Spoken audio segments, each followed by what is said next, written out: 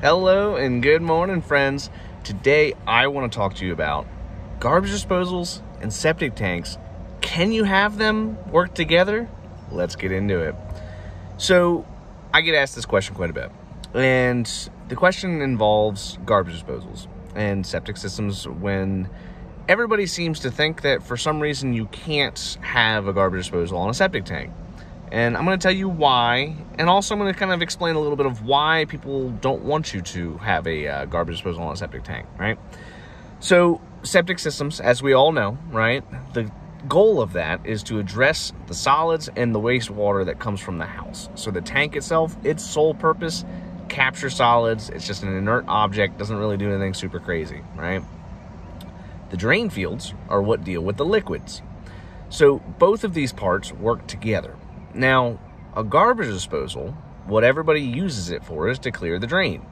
Now, generally, you'll also see that some people will put just about everything down there, whether it be potato peels, pasta, lettuce, who knows what it is, but they'll put a bunch of stuff down the drain that ought not be going down the drain.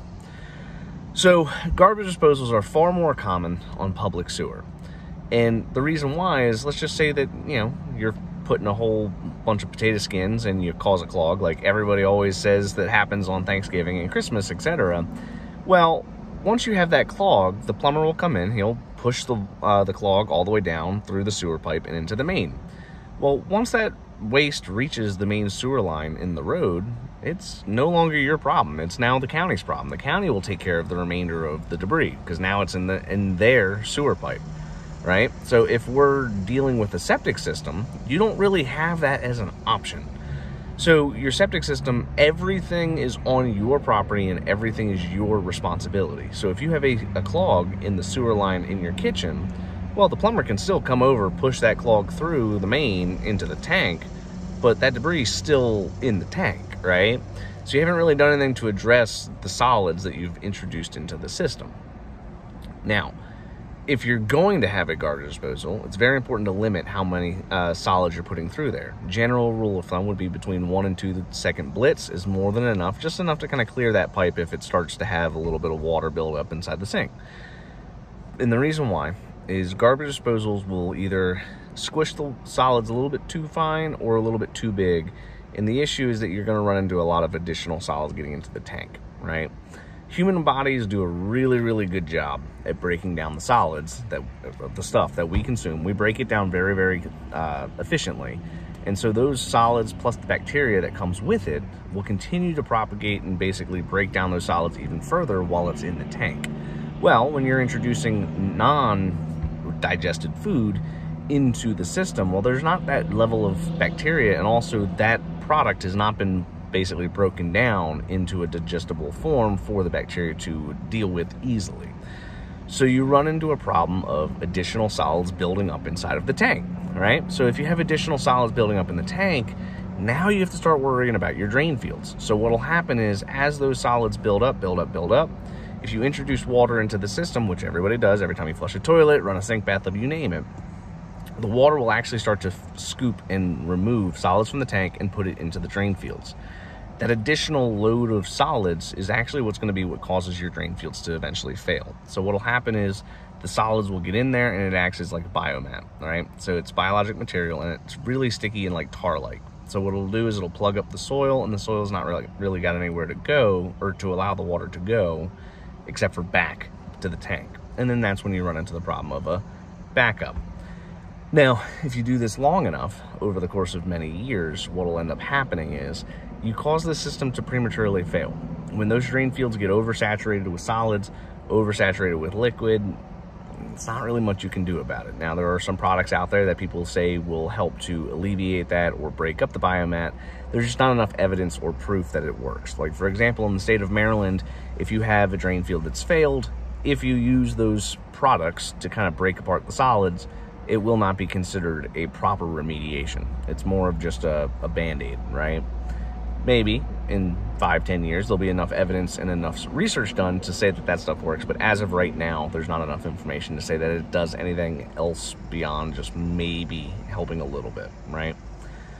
So garbage disposals in some counties in our state will actually force you to pull a permit, believe it or not, right?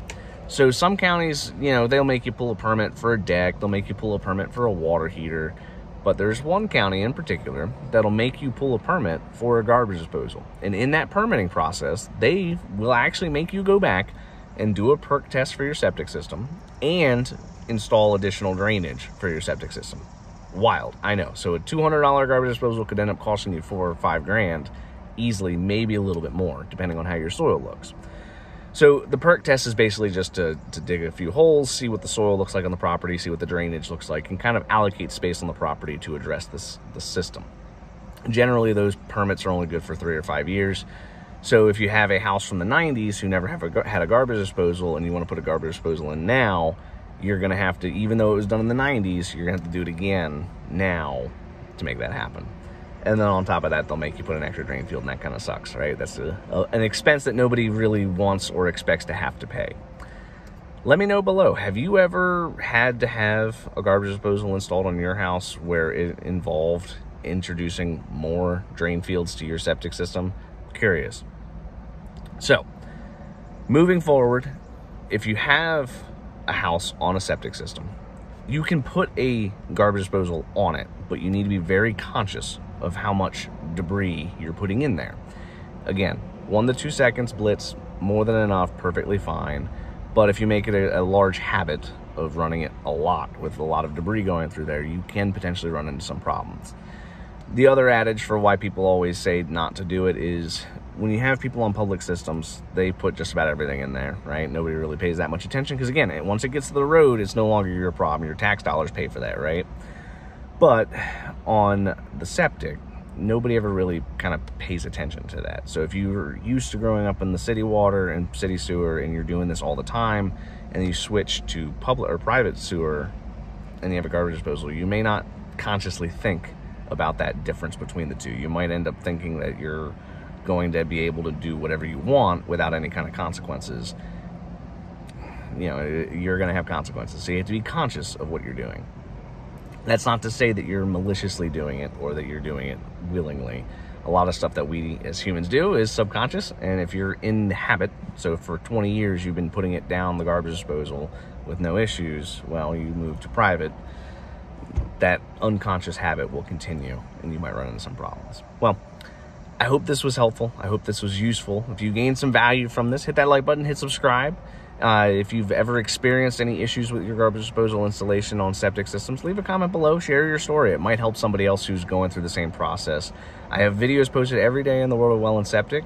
I look forward to this conversation. Until next time, guys.